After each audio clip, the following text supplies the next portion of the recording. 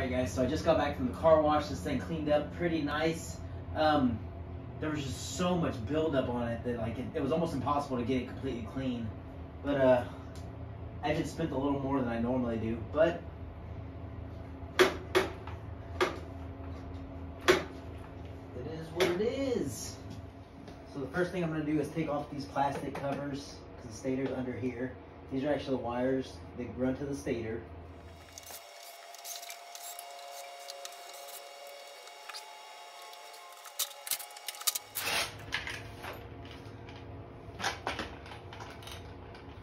Looks like somebody's already torn into this too.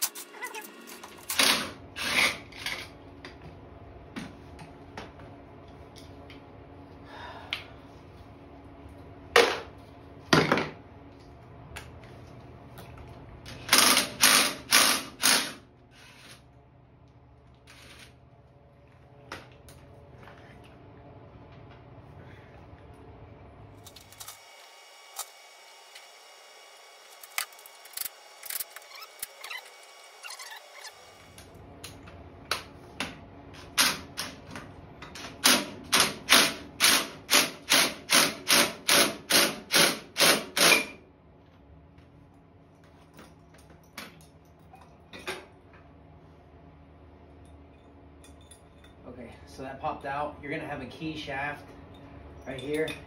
That's your 8-coil stator. I don't think it matters, but I always look at the way this is going when I take it off. And I always, it's not gonna turn that thing. Anyways, we're getting there. So, this is your coil, and it's actually got cobwebs on it. Like a bunch of spiders living in there.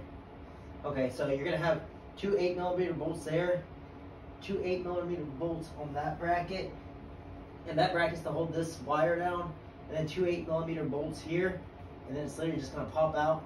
Make sure you put that that grommet back. That's to keep any dust and everything out of your stator. And while you're in here, just go ahead and like clean it all out. Wipe it out as good as you can. And yeah. Anyways, I'm gonna go ahead and remove that.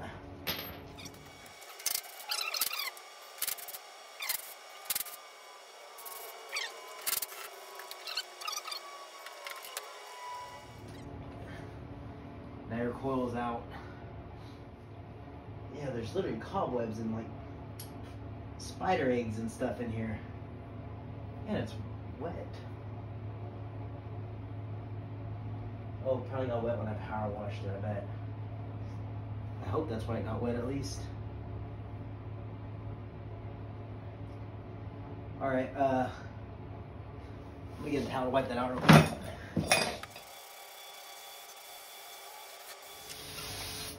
I know these people aren't ever cheap with me. That's another reason why I'm using that much brake cleaner. Because these people are actually willing to pay for the work being done. Also, I want to do a good job. Alright, so now grab your new coil, slide your new coil into place.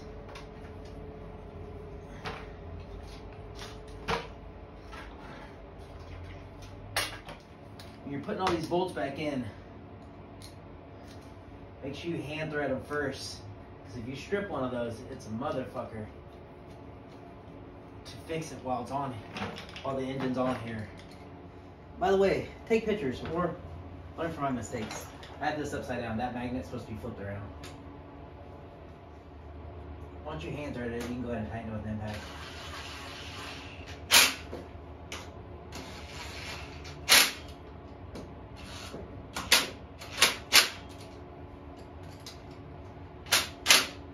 Not more than a couple ooga doogas on this.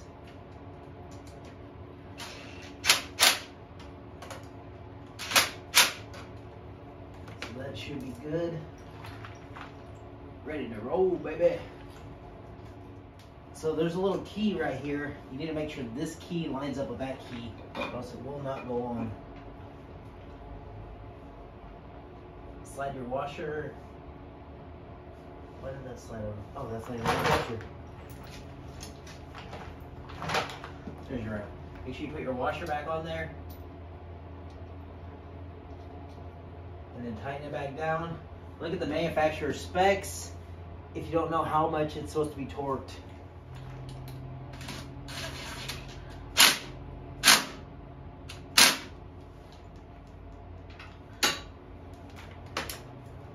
I just make sure it's goods and tight.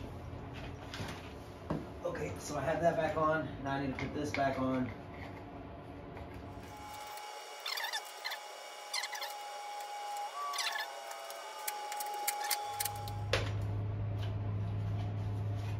Cover back on. I only took a bolt out of here, a bolt out of here, and that bolt, that screw was missing. So make sure you're not impacting the shit out of it. Okay, stator's replaced now.